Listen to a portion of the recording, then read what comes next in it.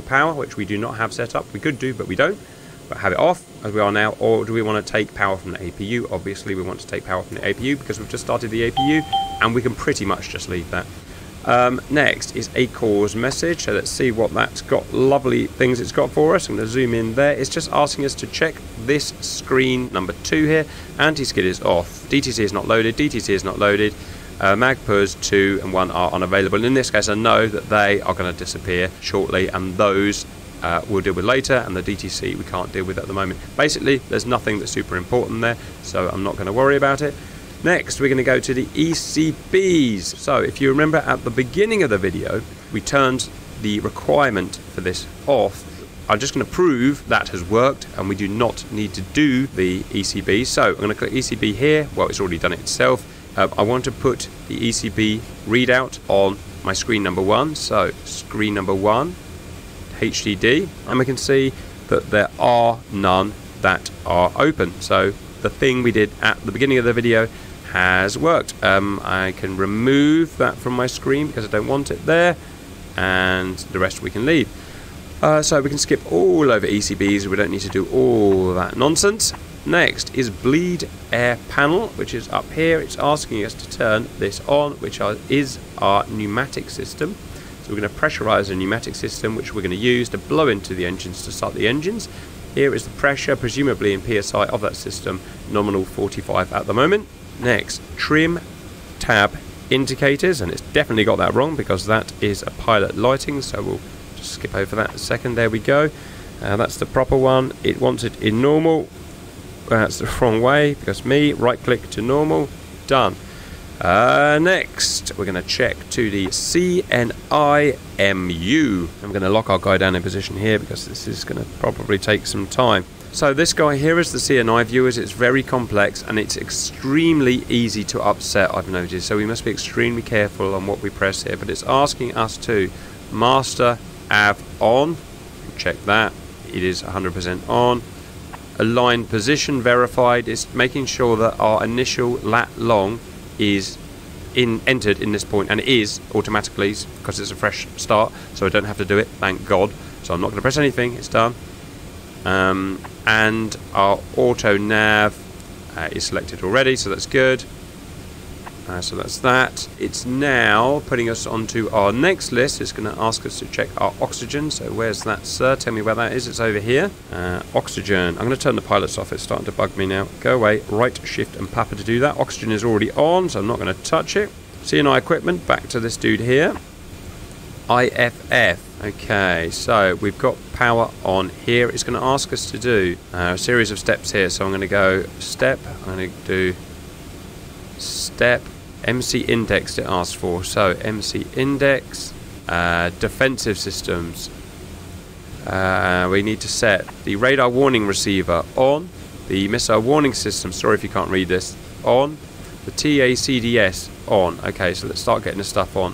Master power on. That has turned. We've got a warning, we'll deal with that in a second.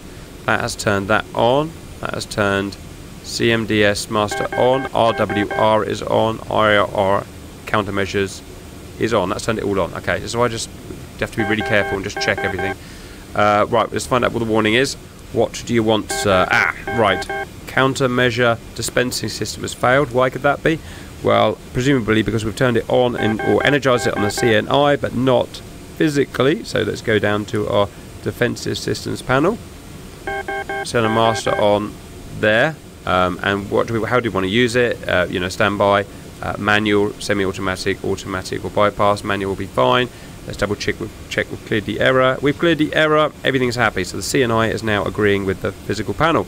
We can now continue. Sorry if that was a bit confusing, viewers, but I've tried to show that as best I can. HDDs and HUD. It's just saying turn your HDDs on, which are these 4 big screens down here, and turn them up or down as you want. And HUD is this guy here. If I click up there, we'll eventually get it down there. And look up, HUD panel. All I did was pull the knob out slightly, and it's turned it on. Okay. Right, so next I'm going to go to A course. We've checked this already. It's just asking us to check again. Anti-skid, DTCs, which are irrelevant for today, so everything's fine. Pressurization panel, mode, select switch to auto. Okay, let's get that done. I can't really see it from there, so let's jump over to our other dude. Hello, other dude. There it is. It's currently in aux vent. Let's change it to auto. Check. We are getting there, viewers. Fuel management. Set tank to engine. Well, your fuel management panel is here. I'm going to encompass it here. We've investigated this thoroughly, including reading the manual, and all of those switches, as they are from default, are in the correct position for flight. We don't think there's anything you need to do. If you wanted to do something else, like if you had a fuel leak, if you wanted to dump fuel or whatever, you would need to start to change these guys to say which tanks to take them from. But obviously, in normal operation, we don't need to, so that's all standard and fine. Next, flight instruments, check them. Hells, I'm not going to do that. Nope, don't need to do that. Hydraulic panel, guys. We need some hydraulic pressure, otherwise this ship ain't going very far. So, first thing we need to do is anti-skid switch. We need to do the actual pump, just to get it up to 3000 psi. And we need to do suction boost pump switches. Presumably that's to purge the system, I don't know. But anyway, they want to be not off. So, not off. Not off. Okay, let's go a little further and check that. And starting engines. Power levers. It's asking us to put them in ground idle. Our 4 power levers are indeed in ground idle. It's asking us, do you want low speed ground idle? As far as we can tell, that restricts the power essentially when you're on the ground. And it's probably a good idea to put them on. But Grim Reapers, it's not really a Grim Reapers thing, is it? We like to break all of the rules, so we're not going to do it. Exterior lighting is going to be an exterior lighting panel. Again, not very Grim Reapers. I don't care if my lights are on or off. Fine. And start some engines. That's something I do care about. First thing we have to do is check that we're over 40 psi or 40 units on our pneumatics, and we're at 47. So we can start. As we saw before, right click once, right click and hold, wait till the green light's on. And it's on. Leave it and run. And check our engine. Guys, here you'll be able to see that increasing. If that wasn't on, you could go to engine there and put it on whichever screen you want there.